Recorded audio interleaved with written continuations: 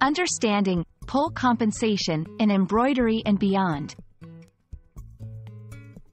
Hello, everyone. Today, we're diving into an interesting phrase that might not be familiar to all: pull compensation. This term is quite specific and is mostly used in the context of embroidery, but understanding it can also give us insights into how we adapt to challenges and make adjustments in various aspects of life. Let's explore what pull compensation means and why it's important. Pull compensation refers to the adjustments made during the embroidery design process to account for the way fabric stretches or distorts when it's embroidered. When embroidery is applied to fabric, it tends to pull the material together, which can cause the design to look different than intended, smaller, distorted, or misaligned. To prevent this, designers increase the size of certain elements of the design in anticipation of the pull, ensuring the finished product looks as planned. This concept is crucial for high-quality embroidery work.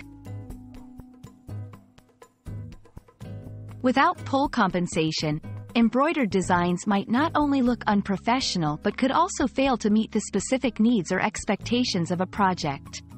For example, if you're embroidering a logo on a polo shirt, lack of pull compensation could result in a logo that appears squished or uneven. This concept highlights the importance of planning and adjusting for material behavior in craftsmanship and design. Interestingly, the idea of pull compensation can be applied metaphorically to other areas of life and work.